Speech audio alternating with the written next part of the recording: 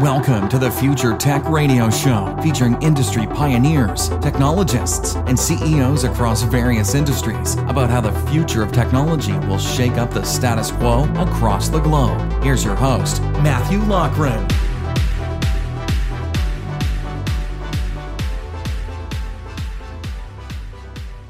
Hello, everybody, and welcome back to another show of Future Tech. Again, I'm your host, Matthew Loughran. Today, we have an entrepreneur on the show named Christian Zimmerman. Christian is the founder and CEO of Qoins. Qoins is a financial technology company helping people get out of debt faster and save some money. Christian, welcome to the show, man. Hey, Matt. Thank you for having me. Really excited to be here. Yeah, absolutely. Pleasure to have you on the show. Very interested to jump into a couple things directly about yourself and Qoins. So can you maybe share with us a little bit about your background and what inspired you to start Qoins? Absolutely. So as you mentioned, Christian, I'm 26. I started Qoins right after graduating from college. So I went to Georgia State University here in downtown Atlanta. Grew up in Atlanta my whole life. Was born in Houston, but like I said, just grew up in Atlanta. And so, graduated December 2015, so almost 2016.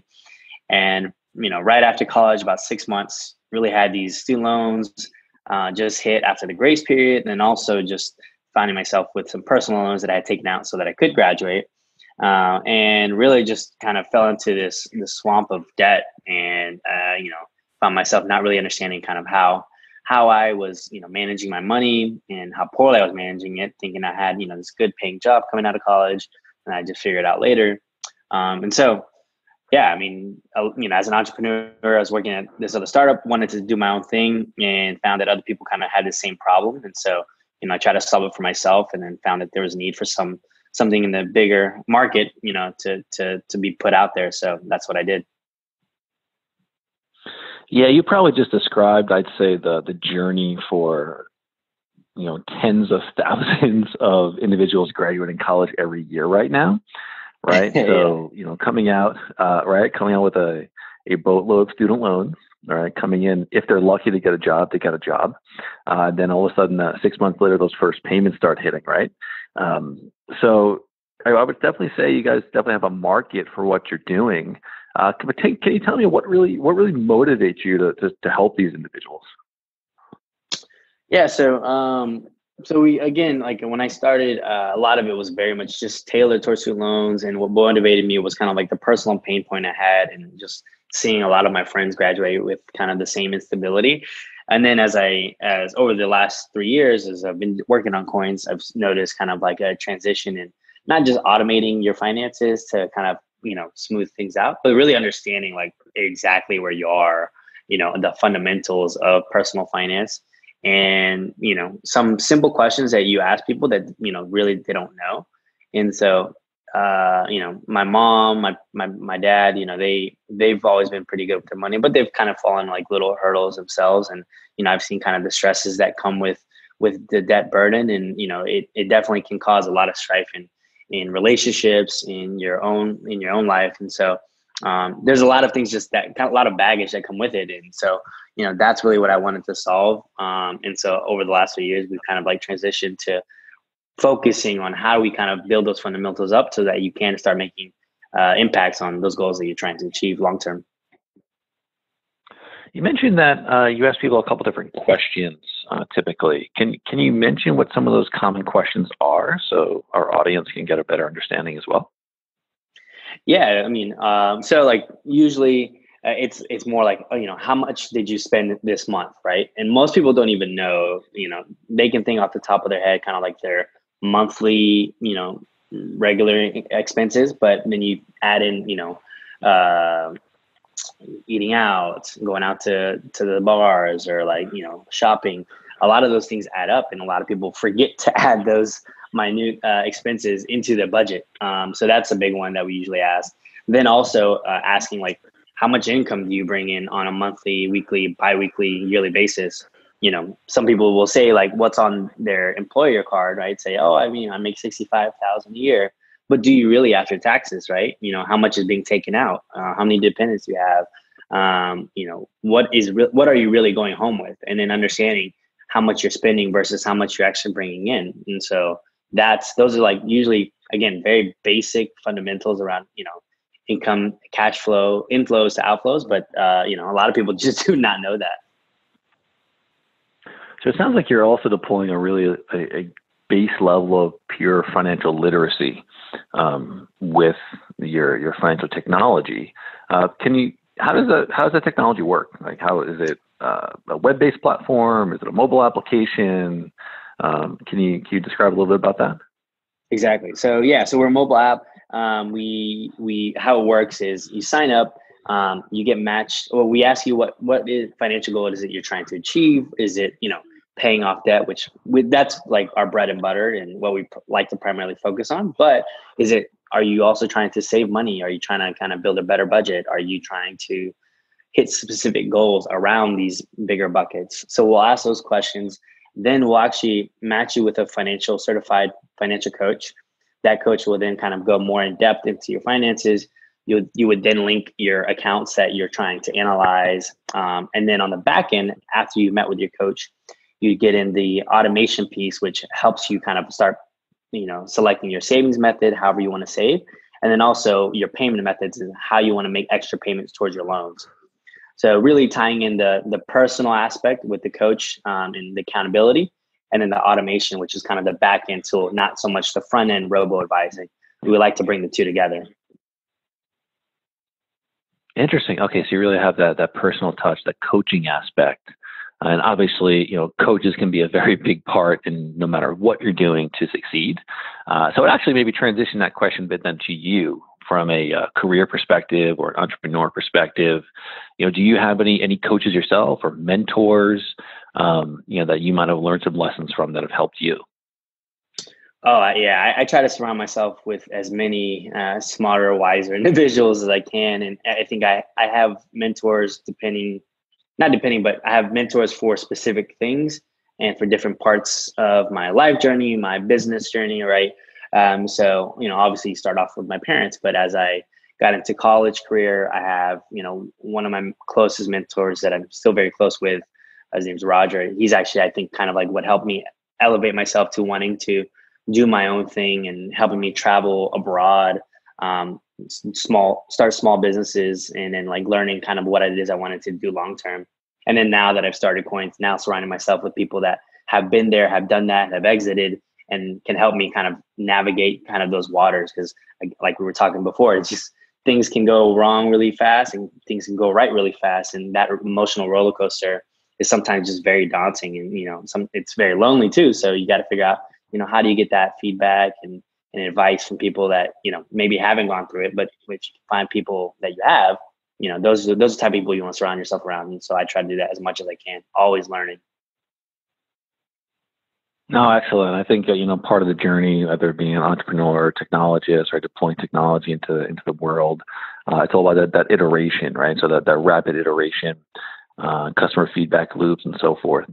And obviously when you're looking to scale businesses or, enhance your footprint, it's not always sunshine and rainbows, right? So there's definitely challenges that definitely come up in there. So maybe kind of pose this to you as well as, currently at, the current stage of your company. What would you think is some of your top challenges that you're facing right now? And, how do you anticipate actually being able to overcome those? So like probably all entrepreneurs, we always argue, top one is always, capital, right? And so that's always a big one. But then the other one is, just distribution. So how we go about scaling, or not so much scaling, but figuring out those pipelines that we want to target. And then, getting our foot in the door. I would say those are like our biggest ones that we've tried that keep me up at night. And obviously I want to have a strong team and be able to build a big team, but then sometimes that requires, capital, commitment from your team, and employees. So, those are things that keep me up at night. But again, the revenue aspect, it's a push and pull. So do we have more capital, or do we, figure out ways to increase our revenues? And so we're doing a mix of both right now. And like we've said before, it's just kind of like a waiting game sometimes, and you kind of just keep pushing, making things happen as those other things kind of come to fruition. And you mentioned distribution as a obstacle, as really opportunity, I guess, for you as well, right? Because we have a lot of different types of individuals that do listen into the show. What would be a good distribution partner for you in that respect? Is it like a financial institution? Is it an organization that's in financial services but doesn't do, planning like this? Can you maybe shed some light on that? Yeah, so we're looking at in three buckets. So from the employer standpoint, if you're looking to offer like benefits to employees, around financial coaching to help your employees kind of have a better lifestyle, so they aren't coming to work stressed or worrying about pay, things like that, or about their finances. That's one avenue that we're looking at and started talking to some employers about. The other is you mentioned financial institutions, or what I call like financial counselors. These are people that are solely focused on this space, but usually have like a higher end amount of debt audience that they're looking for. And so usually, they're talking to people that have tens of thousands of debts and won't necessarily work with someone that has, 10K or less. But, the average consumer has around, maybe $2,000 to $7,000 of consumer debt. So that's our sweet spot. And so we try to work kind of in tandem with them.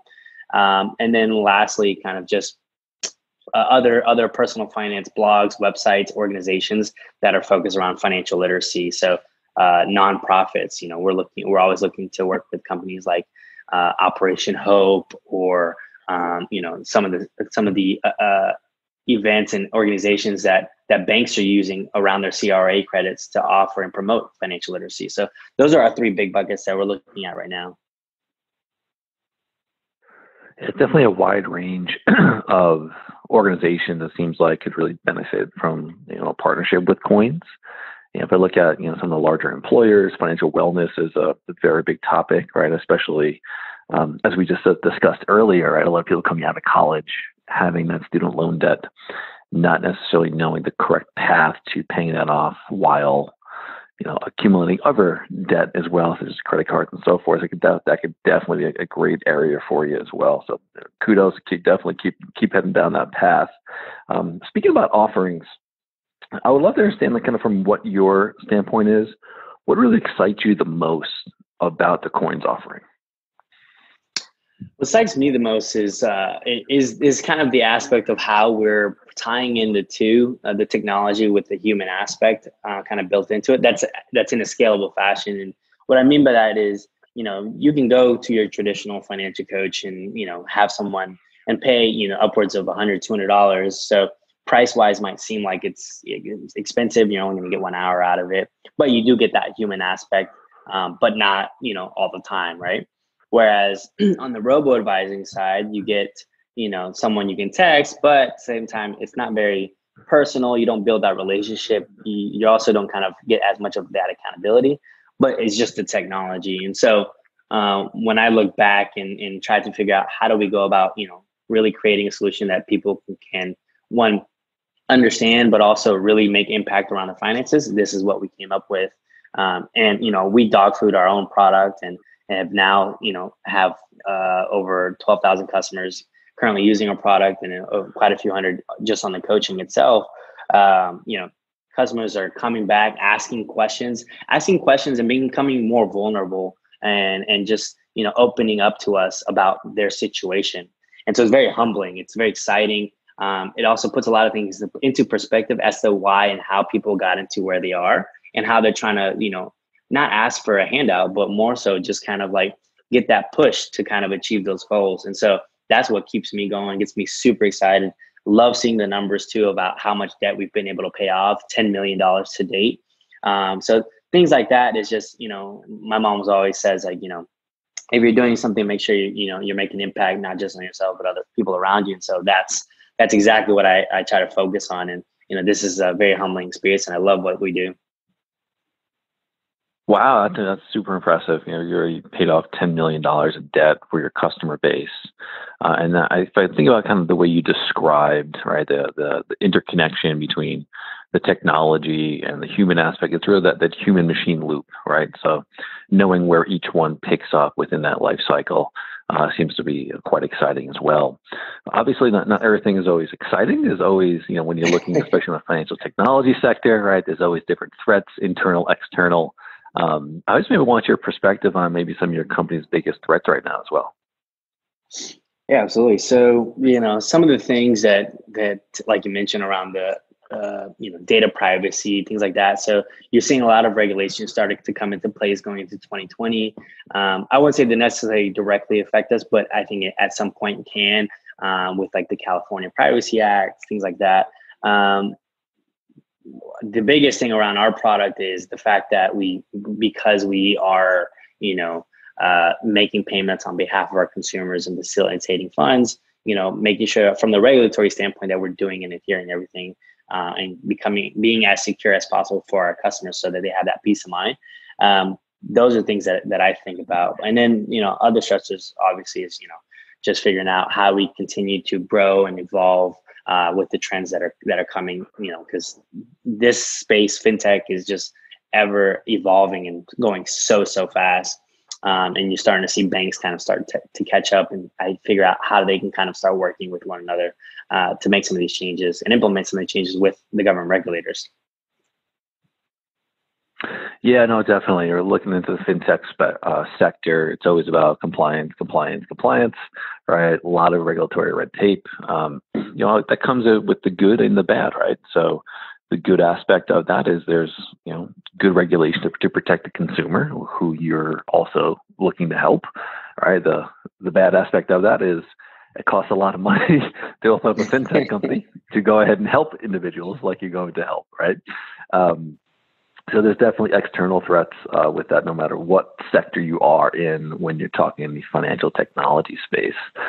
Absolutely. Now, kind of maybe transitioning outside of Qoins, you as an individual, kind of what really keeps you going, right? Because you mentioned something earlier, which I want to maybe double click on a little bit, which is it can get tough, right? It can get sometimes lonely, right? As an entrepreneur, right, running a company. When it gets tough, what's really driving you to push through that barrier? For me, it's, I've kind of built that tenacity of just like, there is no failure. Like, you got to keep going. You find solutions to problems any way you can. And for me, I'm a first generation in the US, first one to go to college. First one really for everything in my family. So like, my mom never went to high school, or like stopped right in high school. So, she pushes me, and has taken a lot more risks than I ever will, to put me in a position that I am today. So things like that, is what's drive me kind of to my limits. And then on the other side, like I've had open heart surgery 2 times. We'll have a third by the time I'm 30. And so, things like that, when you go through things like that, you don't really think it's as impactful as you think it'll be. But, having been through it now, having grown up with it, as a child and kind of through my teenage and adulthood now, it's put a lot of things into perspective. And, it can be a lot worse. So that's kind of how I think about life and how I think about, what drives me and why I focus on this specific problem, because, money causes a lot of health issues. Money causes a lot of relationship issues. If people think that money will bring happiness, and at the end of the day, it doesn't. But, if we understand how to understand how our money works, then, a lot of those things can be mitigated. And so, kind of fun fact, when I started Qoins, I literally had just quit my job to focus on working on Qoins, and I had got sick. And at that point, they told me, Christian, you're gonna have to have a third open heart surgery probably in the next 2 months. I just got off my health insurance, so I was like, oh my gosh, this is great. I'm not even gonna get to start this company. Fast forward, I beat it somehow. I guess the infection that I had, went away, or the medication they gave me was able to kind of kill it or put it into dormancy. But again, like I'll have another one by the time I'm 30. But that type of, stuff that I've been through kind of drives me. And, I think other people see that tenacity in me, and I try to put that amount of effort and perspective into anything that I do now. And I commend you, man. That's the personal journey yourself, right? Overcoming those obstacles from a health perspective, and kind of using it as a driving force, and then having that family support, right, as well as the expectation almost for, we need you to push through and succeed. That's definitely, I'm sure, a motivating driver, that you're waking up every day and kind of moving forward and moving those companies forward with. So, that was quite insightful. I really appreciate that. Yeah, definitely. Yeah. So maybe telling it back to a little quirky question I typically ask almost every person that comes on the show, being a technology show, right, is what gadget, or maybe gadgets, if you will, that you might be totally addicted to that you really can't live without? I'm really curious. And you understand the wide variety of answers I've had in this show. So gadgets, huh? So I'm actually I'm a really big pen person. Like, I love fountain pens. I don't know why. I got into it when I was younger. I used to love drawing, and then I got into calligraphy. And now, like, at any time I have my pen with me, and this pen, it's not a Mont Blanc. I kind of feel like the Mont Blanc pens are like very somewhat superficial, but I did spend a lot on this particular pen. It's a Parker pen, and I love it. It's a fountain pen. You have to like put cartridges in it and change them out every few months. But yeah, I think like that's somewhere I go everywhere with. Like, I have it with me almost as a symbolization too of my business. When I bought it when I first started, and I was like, this is when I'm going to sign checks with. This is kind of like when I sign deals with. But I just love that pen. So I would say that's the one that I probably can't live without. I love it, man. It's nostalgic, right? It's real. All right, I love the answer. I really appreciate it. Well, Christian, again, we're kind of wrapping up here. I just want to say again, thank you for coming on the show today, sharing a little bit about your journey, sharing a little bit about Qoins, and then also, you mentioned a couple of things, right?